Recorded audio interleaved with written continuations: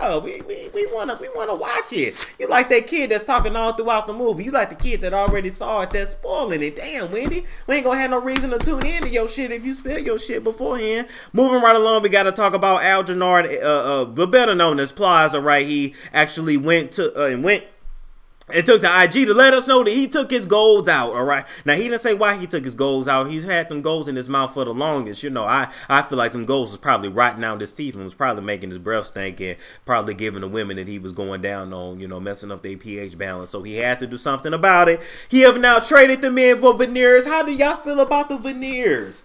I think they look good. Well, I think we have to give a clap to Plies. He literally has taken like 20 years off of his look. He looked like a young man. As a matter of fact, he looked like a young man that can hop back in the game and probably take back over. Except, or y'all gonna buy his music now that he ain't got the goals in anymore because y'all ain't bought his music and played his music in a while. As a matter of fact, what I was thinking was a better thing is now that he is apparently cleaning up his image, he might want to go ahead and just get in the gospel, because I am not convinced that these two are two different people. You can't tell me that Plies and Kirk Franklin allegedly are not the same damn person. So you might, so since you already look like Kirk Franklin, Plies, you might as well go over there to gospel and start a new career. Ain't nobody gonna recognize you. Well, I take that back. It's a lot of hoes over there in gospel. Are we gonna talk about that? Or we gonna keep it real high? There's a lot of male and female hoes over there in the Christianity community. So, you know, they used to be in the club on Saturday night and church on Sunday morning. That's why he was always looking tired with about 3-4 bags up under their guys. We already know how it goes. Some of y'all went to church still smelling like the club, all right?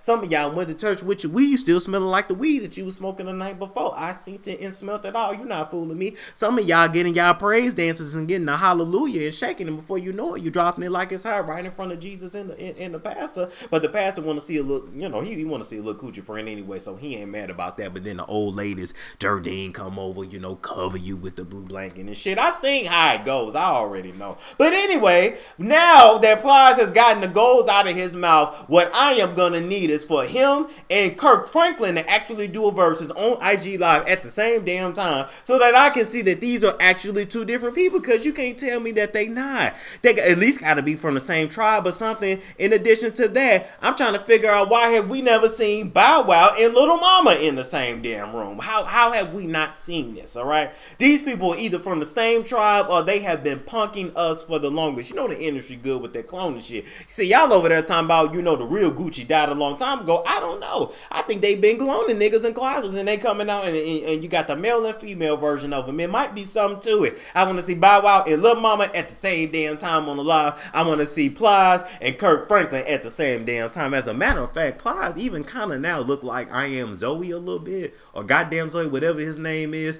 He kind of look like both of them. I don't know. It's weird, but I want to see.